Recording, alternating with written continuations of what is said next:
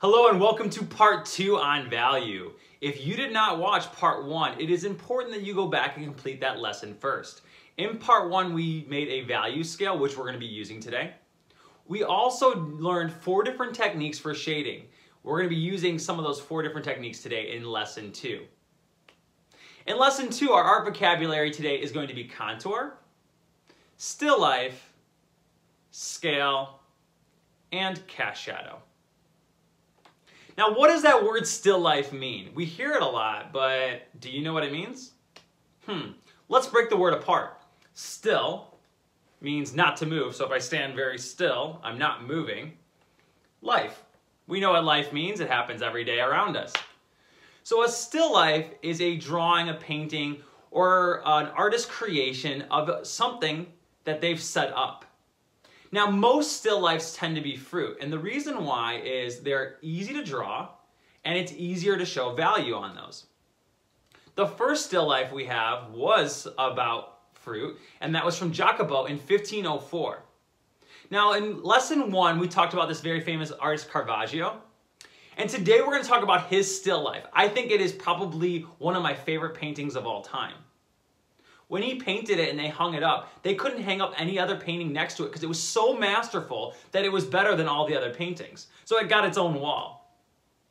Now, Caravaggio is using shading or value in his still life, and we're going to be doing that today. Caravaggio painted this when he was only 30 years old, and it's actually his only painting that we have that he doesn't have people in. He loved painting people, but this still life was so amazing that we know Caravaggio for this basket of fruit. And that's the title of the painting. Very easy. Basket of fruit. So today's lesson, what we're going to be doing is we're going to be setting up a still life. We're going to be drawing that still life. And the last thing we're going to be doing is adding value to the still life. And that's what really brings it to life and makes it look more realistic. So let's start at the first step of finding objects to put into a still life. Let's get started. Now what I want to do is I want to have my fruit stand out of my bowl a little bit so I can see more of those shapes when I draw it. So what I'm going to do is I'm going to take some things like a piece of an old t-shirt, put it in there, some wrapping from some packaging I got, put it in there, squish it to the bottom.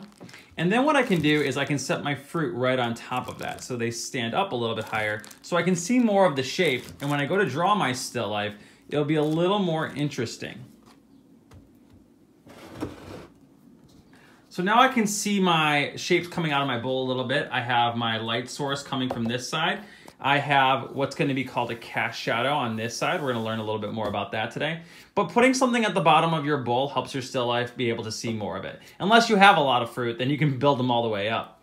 Now, if you don't have fruit, you can also use something like toothpaste, toothbrush, whatever you have around the apartment will work out fine. The first thing to think about is where's your light source? A light source is where's your light's coming from. So mine is the window right here. So I might set up my still life right on this desk right here so I can see light coming in and hitting one side of it. I can see the shading or the shadow will be on that side. So think about where your light source is coming from before you start. Okay, so for this lesson, all you're really gonna need is a sheet of paper and a pencil with an eraser. Now, when we're looking at our still lifes, there's 2 ways you can draw it, either portrait or landscape. Let's leave it side by side and let it go landscape. Now, the first thing we talked about was contour lines. What is a contour line? A contour line is the lines around the shape or an outline. The French word contour means outline. So if we're talking about contour lines, we know that contours mean the lines around something. So if I'm looking at my bowl of fruit again, I can see that the lines around my fruit are going to be the contour lines. So what I'm going to do is I'm going to go ahead and start by drawing the bowl and some of my contour lines. This part I'm going to speed up.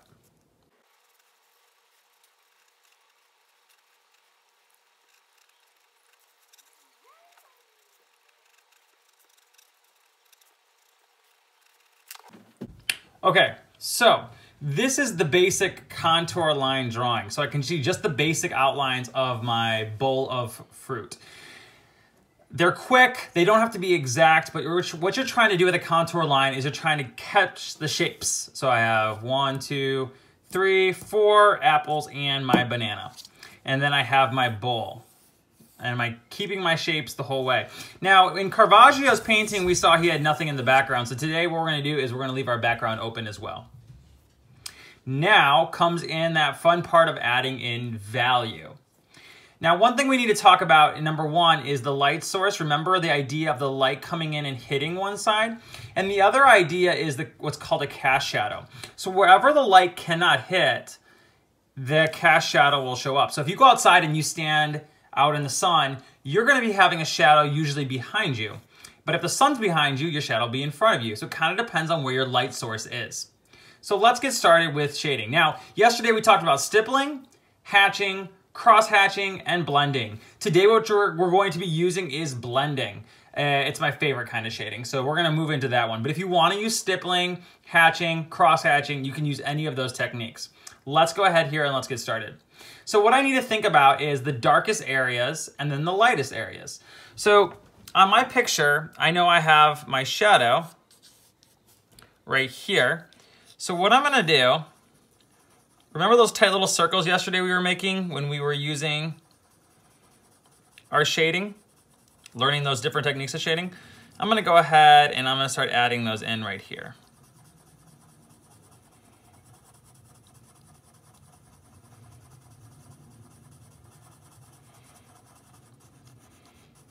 This is where my cast shadow is for this particular apple.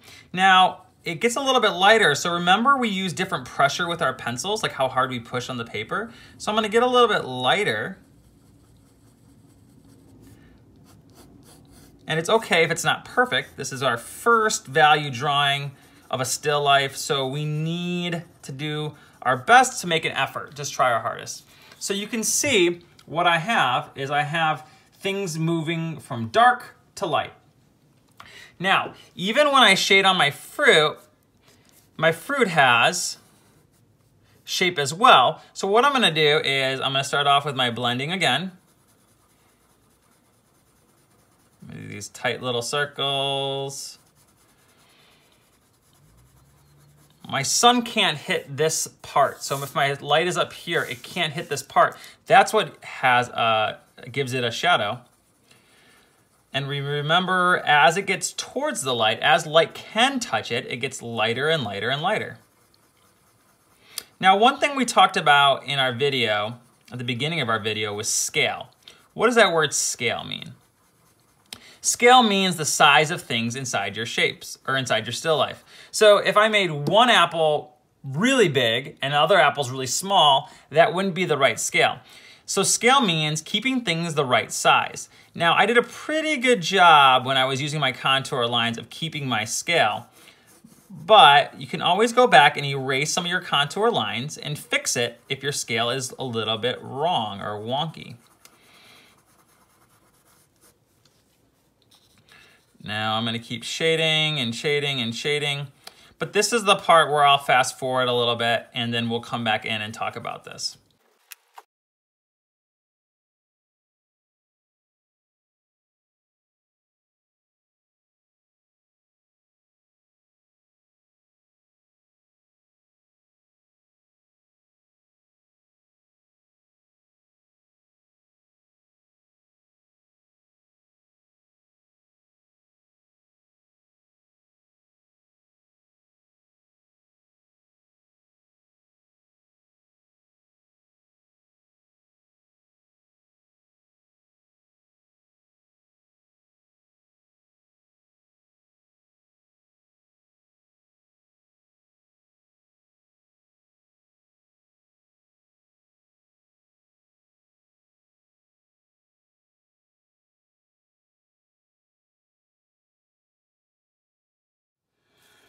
Oh my goodness, that was a ton of drawing. It took me a long time. I'm not quite done. I have 2 more steps I want to show you. But before we get moving, please don't be discouraged if yours doesn't look exactly like mine.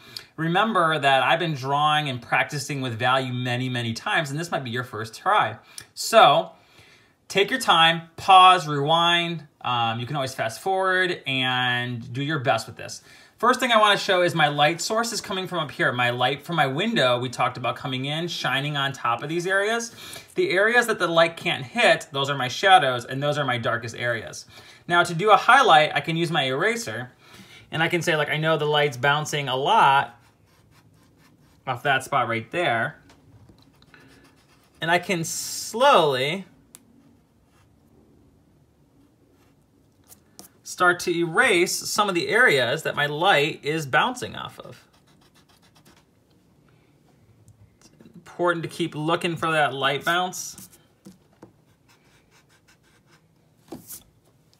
And I added some what's called highlights. We'll learn about highlights a little bit later though, so you don't need to remember that for our art vocabulary word today.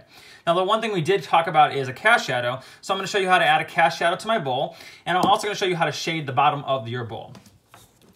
Now we wanna do the same thing where our shading goes the same direction as our bowl. So I know that this side is going to be the darkest, and my light was coming from the window on this side, so this side will be lighter. So again, those tight little circles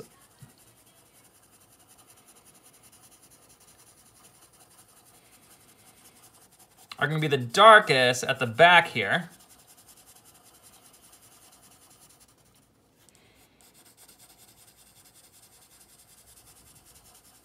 And then as I go towards the front of the bowl where it gets lighter and lighter, I'm going to push less and less on my pencil. My pressure on my pencil is going to get lighter and lighter. So you can see as I'm shading this, getting lighter, lighter. Right underneath the lip of my bowl, I might have a little bit of a darker because there's less light that can get underneath there. And I'm slowly getting lighter with my circles. This is called blending. So I'm blending. Remember we talked in the last lesson about contrast, that light to dark. And the more contrast this will have, the more realistic this will look. Now the front of my bowl right here, I'm gonna leave a little bit of space not shaded in, and it's because the light might bounce on that part of the bowl. Okay? Now one thing you can do with blending is you can take your thumb and you can smear it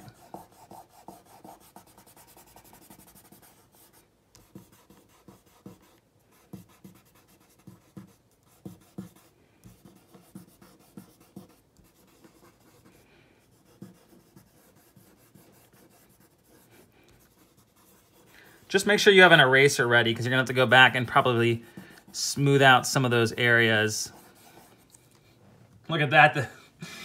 So what I'm gonna do now is I'm gonna add a cast shadow. Cast shadow, remember, is when the light's hitting it, it's making a shadow. So what I'm gonna do is I'm just gonna make my shadow come off here. Now my shadow is so big that I'm not gonna see the full thing, but my cast shadow is on the other side of my bowl where the light cannot hit. And what I like to do is I like to leave a little line between my cast shadow and my object, or in this case, my bowl, just to show where one starts and the other continues.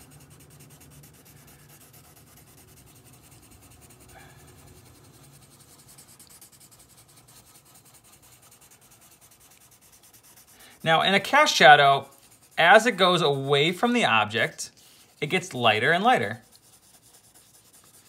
That's because there's more light that's able to touch it.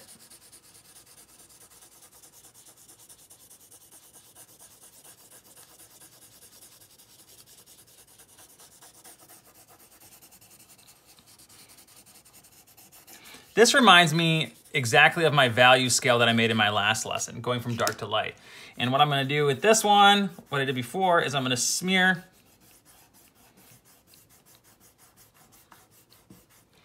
and there is my cast shadow, okay? Now, the last thing I can do is I can go back with my highlights, fix those areas when I was smearing, they got covered in.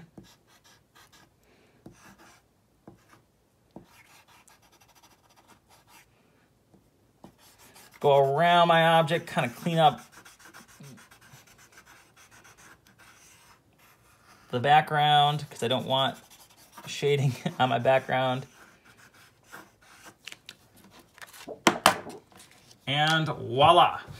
There's our very, very hard art project. I want you guys to practice, practice, practice. You're not gonna get this on your first try. Just remember scale, size of things compared to each other.